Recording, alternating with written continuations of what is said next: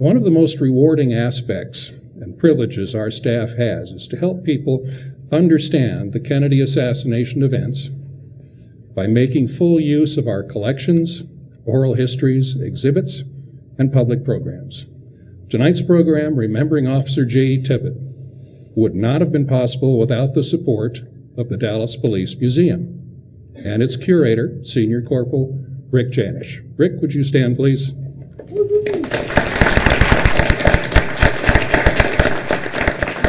Thank you, sir. Other members of the Dallas Police Department have also assisted, and one in particular has long been supportive of our guests. Please welcome the head of the Dallas Police Department, Chief David Brown. Sir?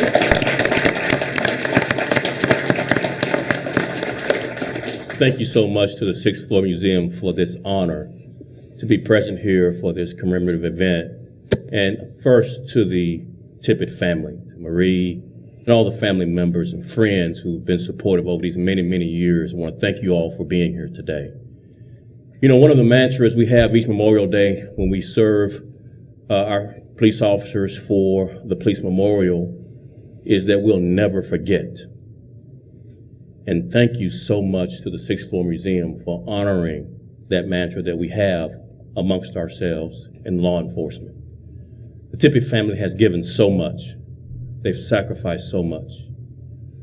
But what I loved about today is we have this opportunity to show the Tippit family how much we care. And I really appreciate this opportunity, and we have a special thing we're going to do for you, Ms. Tippit, that you've been asking for many, many years. We created a commemorative badge, a J.D. Tippit commemorative badge. And I'm presenting this to Ms. Tippit. She's been on us about getting this to him. We've been waiting for the right occasion, and I got a smile out of her, so we're doing good. Ms. Tippit, if you don't mind coming forward so we can present this commemorative J.D. Tippit badge to you.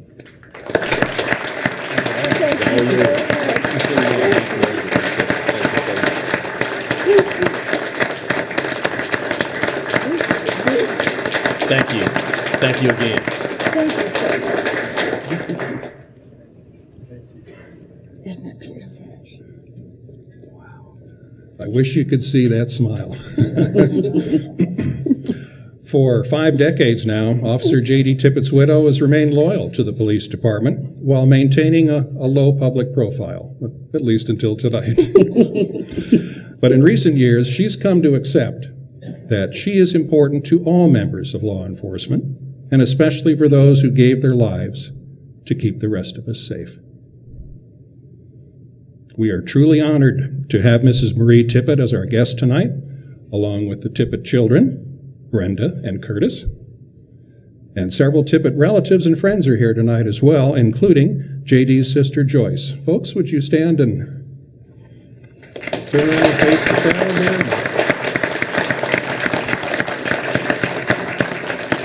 Thank you so much for being here, all of you. Finally, we are extremely grateful to Hugh Aynesworth for serving as our program moderator. Hugh is a longtime personal and professional colleague whose attachment and connection to the complex events of Friday, November 22nd, 1963 is unparalleled. Please join me in welcoming our moderator, Hugh Aynesworth, and our guests, the Tippit family, Marie, Brenda, and Curtis. Thank you.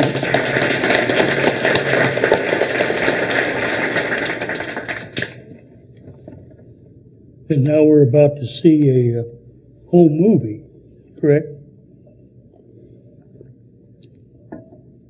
Here it comes.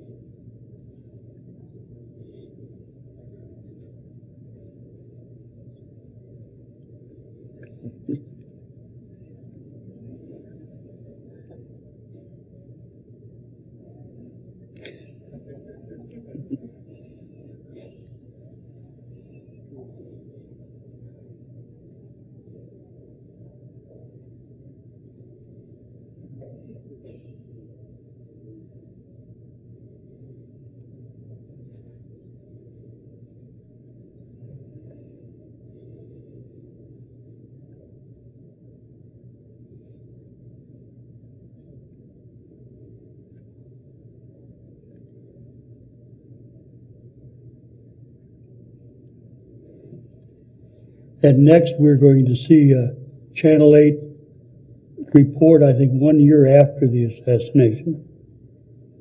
And Ron Ryland, who was at the Tippit scene within minutes, is giving a report. This is the Texas Theater 1 year later. This was the beginning of the end for Lee Harvey Oswald. For me, the beginning was at the Texas Book Depository. First thing I knew about the assassination when I came across police radio that shots had been fired. Instinctively, I raced for the Texas Book Depository, ran into the building with Secret Service agents, when one of the men raced up to us and said, "There's been a shooting of an officer in Oak Cliff." We raced out of the building, jumped into our unit that was parked at the curb. We went to 10th Street here in Oak Cliff. An officer had been shot. The crime lab was here, investigating officers, witnesses. And this was the first that we knew that the officer was J.D. Tippit. Another person ran up to us at this point and said he has run into an old building down the street, a building that was used to house antiques. Officer Hill and several others ran into the front of the building with drawn pistols. I ran around the back of the building with my camera in hopes that if they flushed this man that we were looking for, he would come out the back door right into the face of the camera. At this point, we found a gray jacket that once again this unknown man had abandoned. At this point, we once again jumped into our units following a whole group of police cars that went racing over towards Jefferson Avenue to a public library. At the library, once again, our police radios said that the man that we were seeking had run into the Texas Theater. We dashed down to the Texas Theater, ran into the building, raced down to the first floor of the theater. There was a man sitting about 3 rows from the back of the theater. He jumped up and shouted, "This is it." Officer Hill, McDonald, others jumped him and quickly manacled the man and hustled him out through these doors to a squad car that was waiting at the curb. This was the first time that anyone had even mentioned that this man was possibly tied in with the assassination. The crowd standing around in front hollered, "Kill him, hang this man." They hustled him away, turning the corner for City Hall.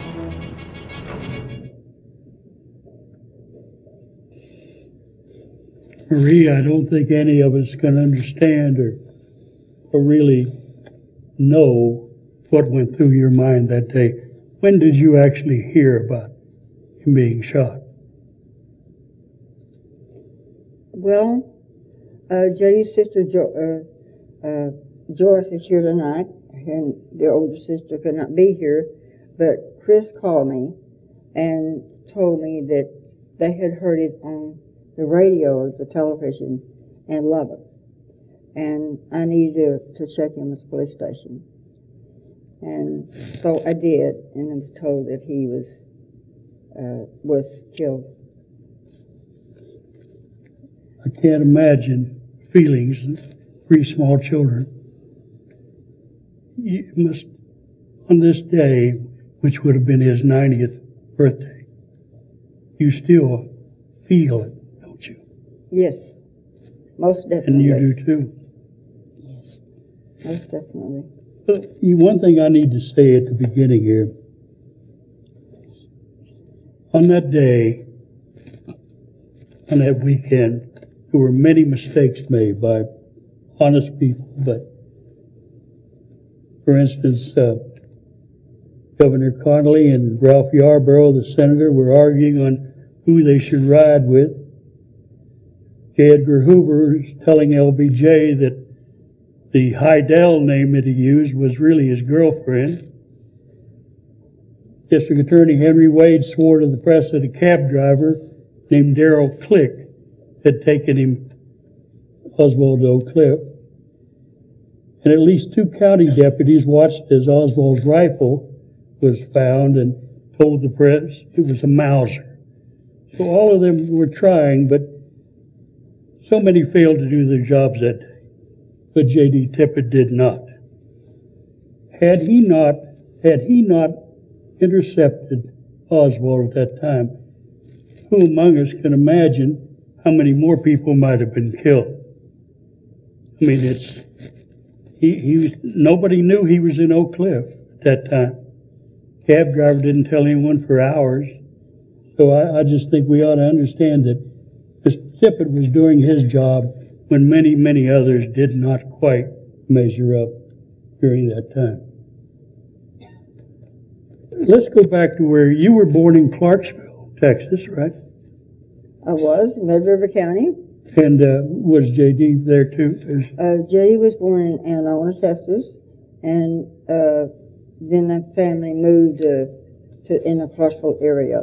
One time we lived pretty close to each other, didn't we? And he was ahead of you 4 years. Correct. School. And then he joined the Army. Right. Became a paratrooper. And when he came back, how did you all get together?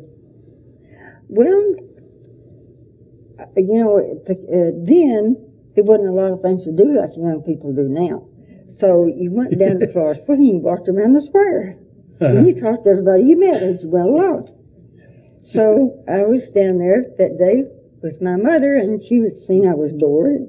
And she said, well, why don't you go greet J.D. Tippit? I see he's home. And we were having a revival that night at church. And I said, okay. So I went over and told him about the revival and invited him to come. And he showed up that night. Huh. So that started a romance that ended up in a marriage a few months later. In December Yes. of that year. Yes, of December the 26th.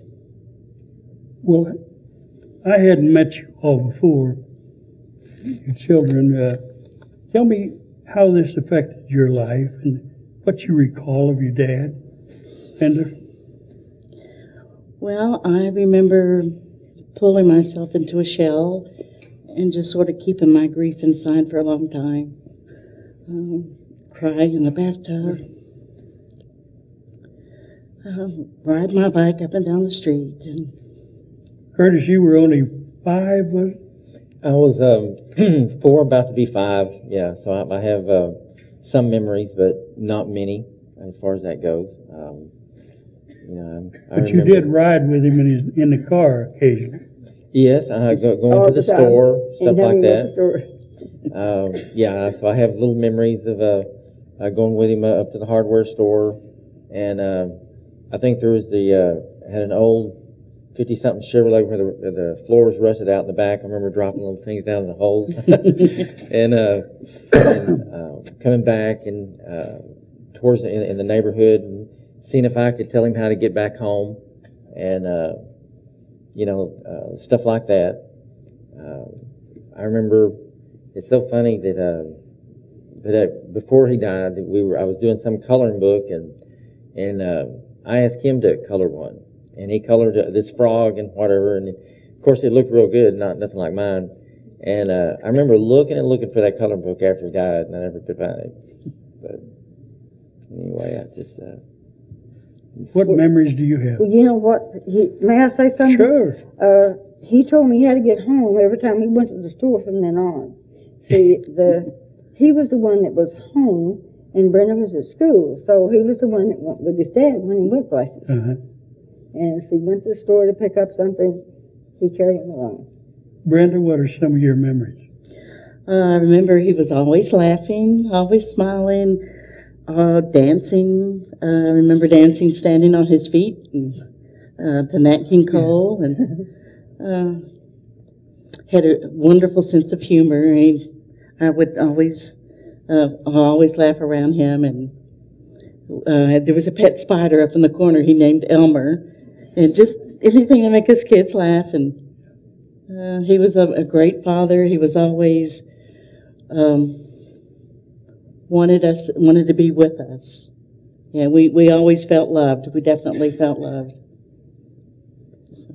Did you have any difficulties in school because your father was so famous? And kids can be cruel. Did you have any instances at school that upset you? I think I blacked out the rest of the school year, so I don't remember. I think it was just a blur. I think I failed that year.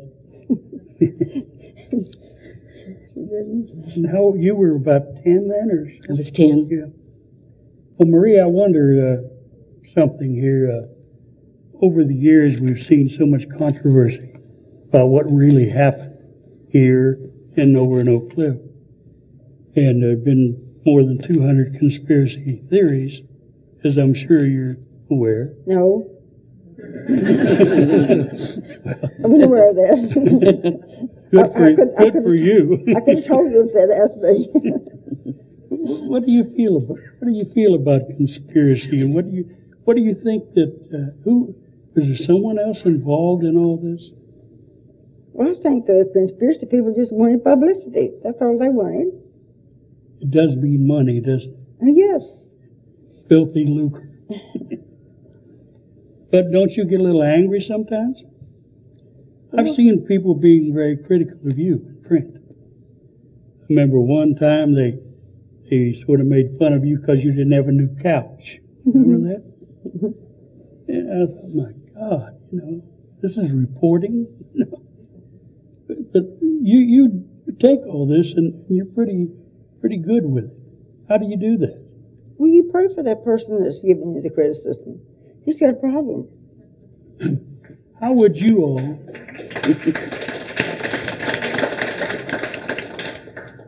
how would you two like the world to remember your dad? I'm sure you hadn't thought about it in a few hours, but well, I'd like to remember for him to be remembered. He was a regular person, that loved his family. He was a very good policeman. Talked with his friends and seen how that, he noticed things all the time. And, whether it was windows broke or different things that looked suspicious. And I'm sure that's what led to noticing Oswald and the way he kind of looked when he saw him driving up. But, I want him to be remembered that he loved his family. He loved being a policeman. And, so not many people get to love their job. And getting to be a policeman, you see new people constantly, new situations. And he loved his job. That's one thing Mama always said. He loved his job. And, so he died doing what he loved. And, being a Christian family, I want people to remember that he did take his faith seriously, And so that's some of the major things I think about. It's, we really were a close family. The Tippit family, I've always been amazed how, the brothers and sisters always done things together constantly, and how many families that brothers and sisters never want to see each other and all this stuff, So it was been remembered as a family man that loved his family. Brenda, can you add your thoughts? Yeah, he definitely loved his family. We spent time together. We would go to Aunt Chris's, and that was our entertainment. We was with family, and we all loved each other. But that must have been a little tough because he sometimes had two jobs. It was very tough. So it was his job and his family. But when he got off work, I knew to have the kids ready because we were going to East Texas to see his dad, and I needed to have the kids ready so we'd get there as quickly as possible. And the brothers would come over and they'd go fishing together. He left to go fishing and talk football and play football. And so Joyce is here tonight, and the twins, the girls over there, Denise twins. I was with them so much, and it's just been a pleasure to be part of the Tippit family because like Chris was saying, we're a loving family. And if he was alive today, you know what he'd be doing besides having cake and ice cream? Going fishing with one of those boys. Well, I think too, we haven't talked about this, but your faith, your family's faith, has carried you heavily through this, has it not? Yes. We see how people get down when they lose their loved ones without the dependency on the Lord. The oldest boy died May the 22nd of this year, was lung cancer. I sure wouldn't have made it through that one either, had it not been for my faith in the Lord. and for the help that all the family and friends gave me. You had a lot of friends. You always have had. The whole family has. And I want to tell you about one friend of yours that I met the night your husband died. His name is Bill Anglin, and I just met his lovely wife here earlier. And the Dallas News sent me on a mission to go do a story about your family that night, the night that he was killed. It's the worst thing that a reporter can get in an assignment. You don't want to do it. You don't want to bother people. It's horrible. So I go out to your house. It was a Glencairn, and I swore I wasn't going to try to get in. But I met Bill Anglin on the porch, and he and a couple other people were there. And he sat down and talked with me and filled in, and so I could go on my way. But he was a fine fellow, and I saw him a couple times afterward. I just wonder what, it's so strange. Had he not stopped Oswald there, I wonder where Oswald would have gone. You ever think about that? I'm not sure, but I think he had him a route plan to leave, and he would have gotten away if he hadn't killed J.D. He would have, indeed. But that was the reason he didn't get away. And he was doing his job because the bulletin described Oswald almost perfectly. Maybe missed 5 or 10 pounds, but it really, no, he had reason to stop him. And some of the people that saw what went on, they were amazed because everything happened so fast. And then Oswald runs away to the theater.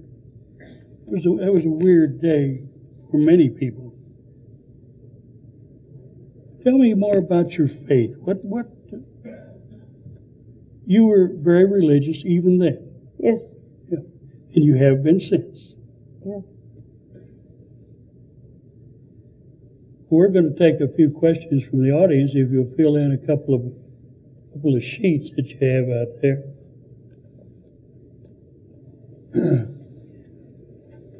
I'm going to start off here. Kyle asks, do you feel frustrations and insulted when you hear your husband's name brought up as a possible co-conspirator? Well, to me, that's the most ridiculous thing ever was. You know, he was not a co-conspirator. He didn't have time to be a co-conspirator. Right.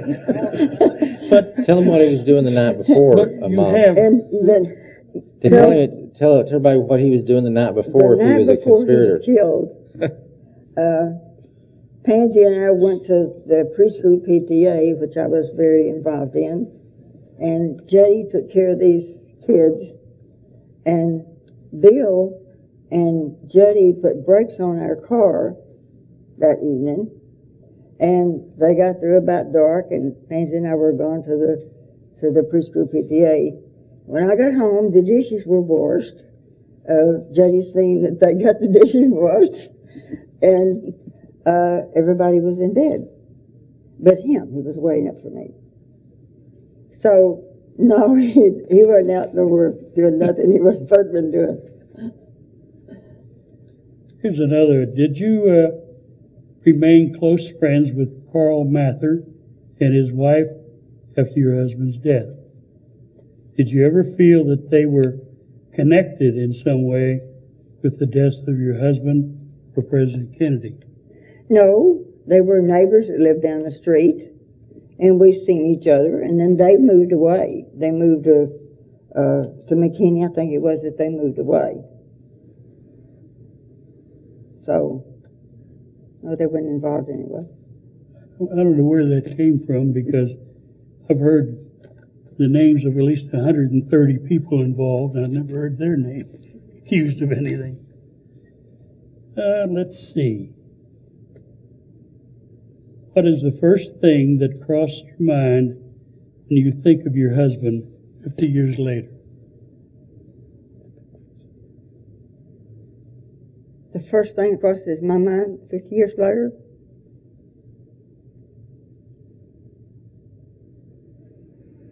how blue his eyes was, how wonderful it was to see him walk through that door and grab me and hug me.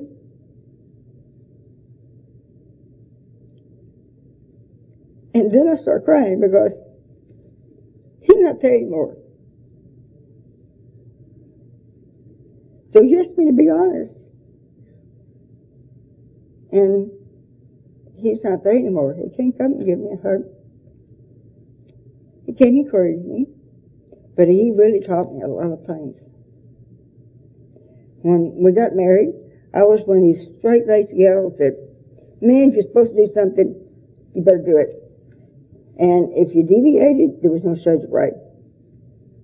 And when I would get upset about something on that order, he would quickly remind me that I had walked in their shoes for a while, and I needed to be able to do that before I could say anything about it. So Makes sense.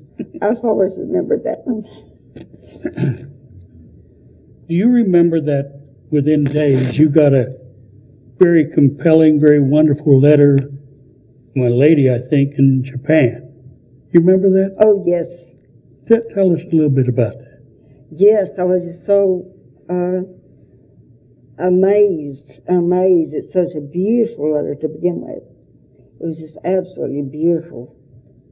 And the wording, it was written on silk, and the words on it was just so heartwarming, and it made you want to sit and read it again because it gave you courage and encouragement. And to Totally know, unexpected. yes, here was a lady in Japan, and it proved to me that people in a foreign country can really care about other people. And the Japanese people did. I got a geisha doll that's really pretty. They sent me, the class in northern Japan sent me 1,000 paper cranes that I've hung in my house. And then there was another group of children that sent me paper cranes that were red, white, and blue cranes. And the letters were so encouraging. But this particular one, it really stood out in my mind, and I remembered it. I kept it in my drawer, and for all these years, and I got it out, and it was getting really ugly because it was deteriorating. So I asked Corporal Janik, would he help me find a way to preserve the letter? It meant so much to me. I didn't want it to deteriorate further. So to think that the people in Japan remembered a patrolman that was killed when Kennedy did. And she cared enough to sit down and write a letter to the widow. That was really an astounding thing. It was just amazing. I just got a note here, and I, honest to goodness, was going to ask this question next. You got another letter from a very famous person. It must have been very touching to you, too. Can you tell us about Jacqueline that? Kennedy? Yes. Oh, yes. One with Jacqueline Kennedy that was suffering so much with the loss of her husband. And the President of the United States pay attention and care. But maybe I began to realize as time went on that we shared, and she told me that we shared such a bond. We're telling our children all their lives what brave men their husbands, that their fathers were. But we had a bond nobody else could understand, because my husband was killed apprehending the killers of her husband, and we did share a bond. But getting that letter was really heartwarming and amazing, and I felt she was such a gracious lady, and she cared so much, and it really was wonderful. Was J.D. A backer of President Kennedy? Did he take part politically in any way? Well, we voted for him. That's it. Here's a question. What troubles you, if anything, about the Warren Commission report?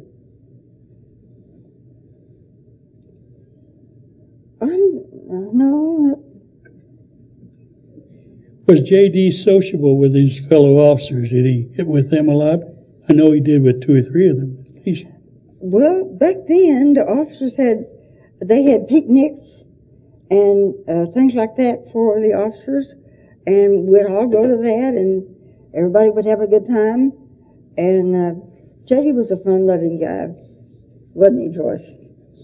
He was a fun-loving guy. He liked to be with all the other officers, and, you know, we'd get together and make ice cream, you know, turn the crank. Yeah, oh yeah. He was proud to be a cop, wasn't he? He felt that he was doing some good.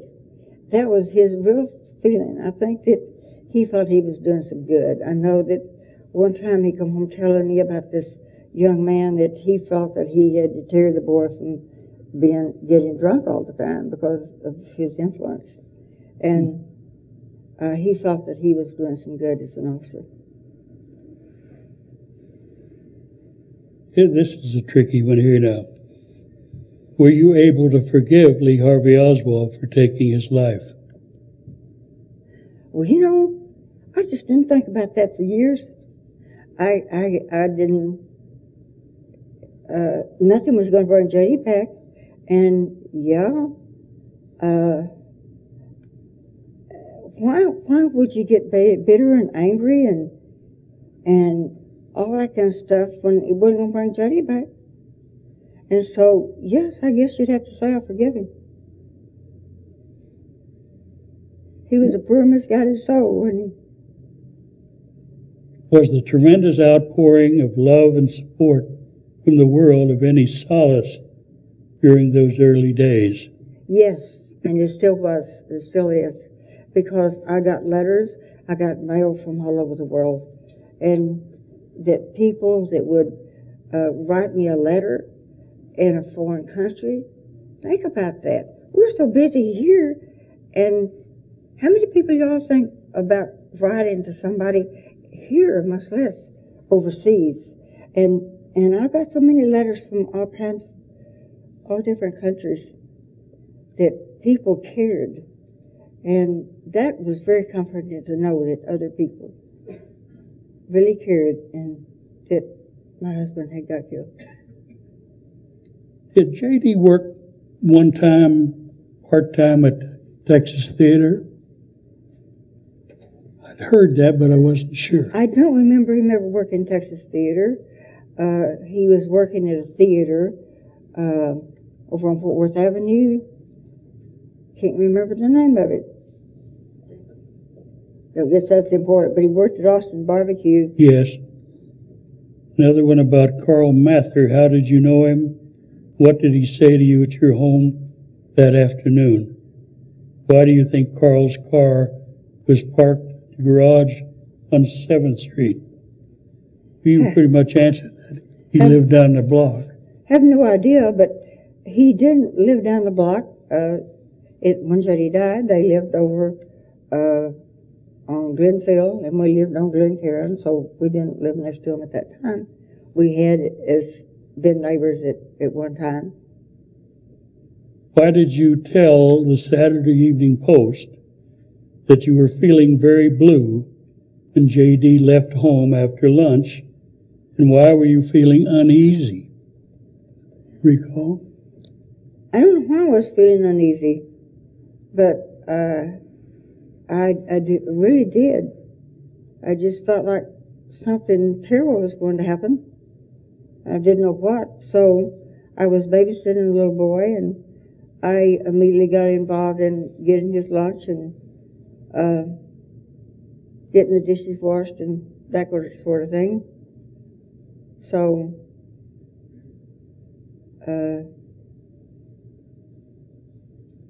you know, you just don't want to stop and think that he's so proud for them when they leave, and you just don't want to stop and think that something could happen to them.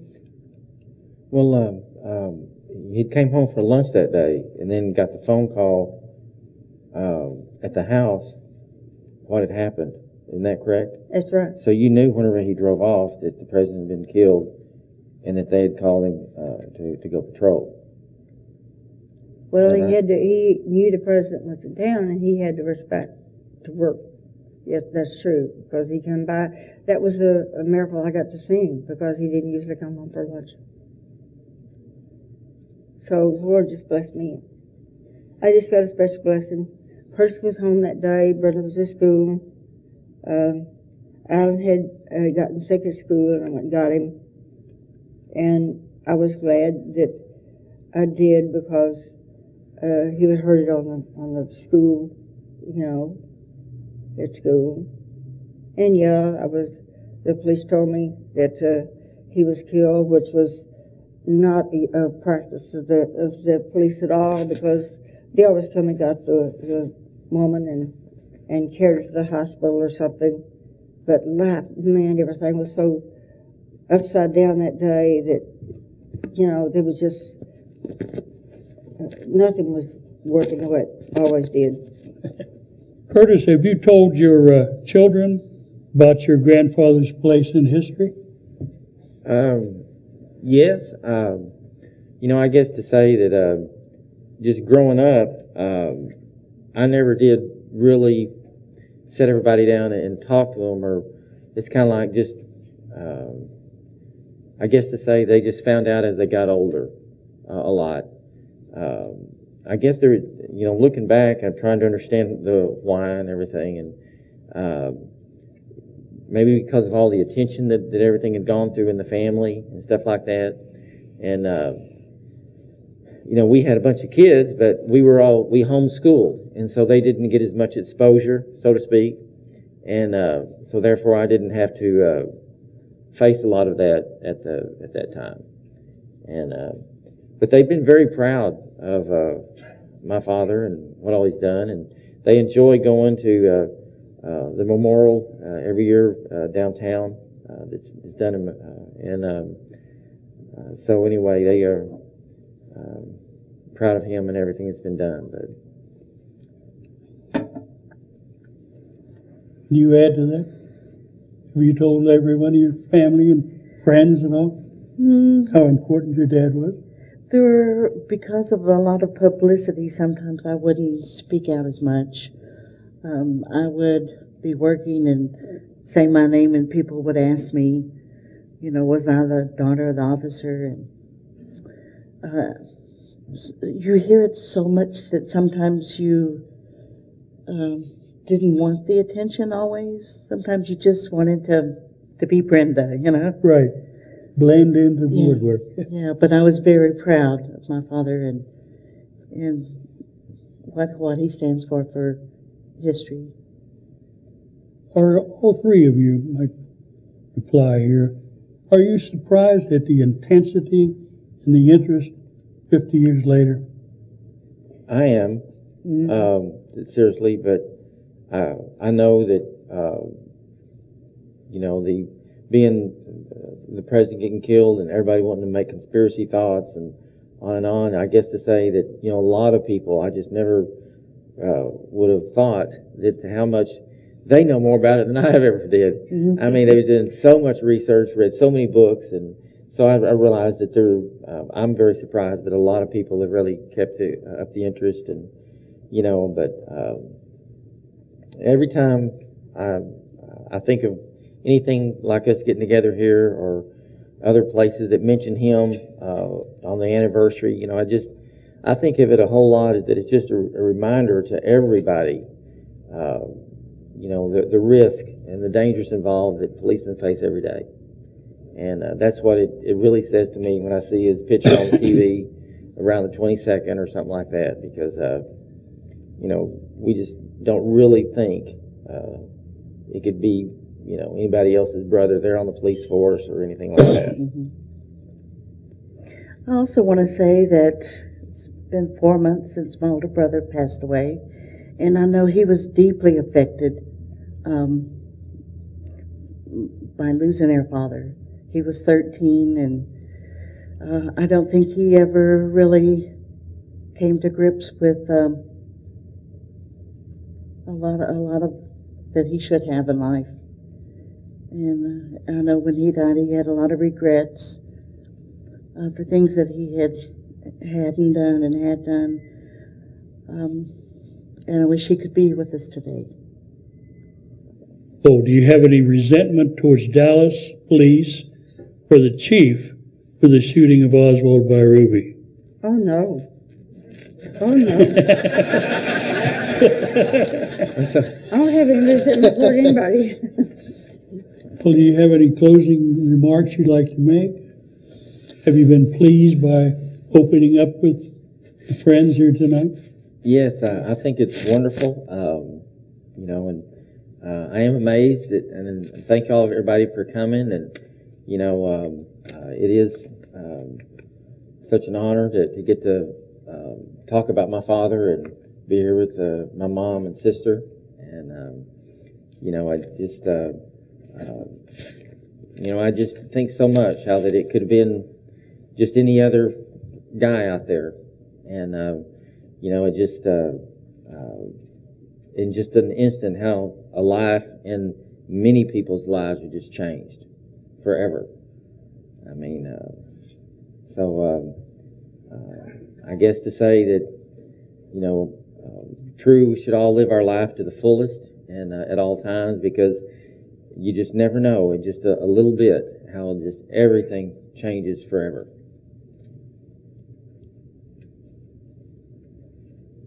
You add anything? Well, it means so much to me that these people have come out tonight, because I feel they care. If they didn't care, they wouldn't have went to the effort to come. And I really appreciate each one of you coming. Thank you very much. I guess that J.D. meant so much to me that I'm thankful that somebody else wanted to know about him. He was just an ordinary policeman out there doing his job like all the other guys are doing today, and so many of them. We got too many on that wall down there, so please say a prayer that next year we won't have another one, that we'll go through not having someone else killed this year. Curtis, did you ever think about becoming a cop? You know, it's kind of funny. No. I say that because I was around police all the time. My uncles were policemen for 30-something years, and but it's so funny. I don't know why I didn't. But I thought about that too. Let you. You know, I grew up, and it's like it just didn't soak in, and everything. But I'm too nice. I don't know if I could have done it.